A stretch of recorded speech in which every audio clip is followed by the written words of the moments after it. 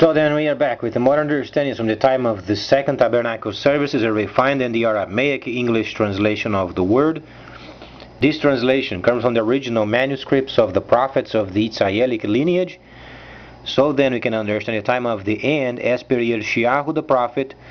Then we find a layer of understanding of the 61st chapter, where then the original manuscript states and then divulges the spring feast, autumn feast, and also the cities of the Messiah laid waste for many centuries. And then these days where then the governments are making their adjustments as far as lining up themselves with the time of the trade of the end, we must then understand a factor of today was found then a new Megillah of the Hebrews. There was then American Online, first page. They found these so-named new Megillah of the Torah, and let's make sure then people scrutinize this piece absolutely via then the layers of understanding and understanding from the Messiah, so then we can obviously maintain the originality of the recordings. As far as we can understand, there are lots of takanotes, and those must be eliminated, such as Sarah then throwing out the first son. It was a lie. She never did. The first son was treated very nicely because he is mentioned in the 62nd chapter of Yeshayahu.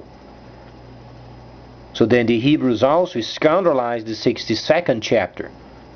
The 61st chapter speaks of the stick of authority of tabernacling. The 62nd chapter reveals the first son, Ishmael. So then let's understand, Hebrews during the time of the service did not use turbans. They used a veil. Then the American archaeologist Ron found then in 82 the cave where the holy articles were stored at.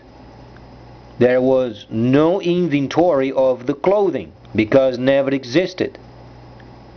So the clothing, ephod, and those jewels that you know so much made it up.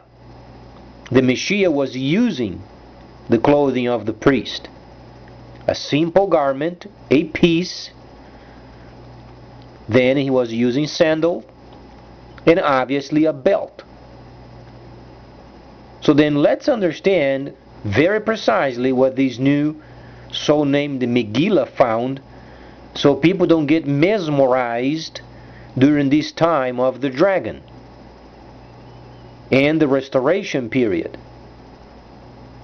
The returning of the cities of the Messiah laid waste for many centuries. So then, there was a reason why an American found these holy instructions, as far as we understand, as the inventory from the time of Yirmiyahu, where then he stored the forever for a time. So then, with these in mind, then the instructions must be updated. Sarah did not throw out the first son. She did not come up with the schemes.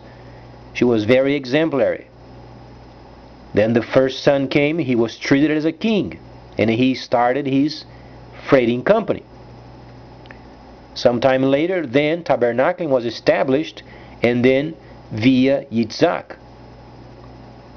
Then another problem is that with the wife of Yaakov, she never came up with the gold skins and blah blah blah. It was made it up. Yaakov simply mentioned many areas then during his time where we must study also and make sure we find no takanot mixed with it.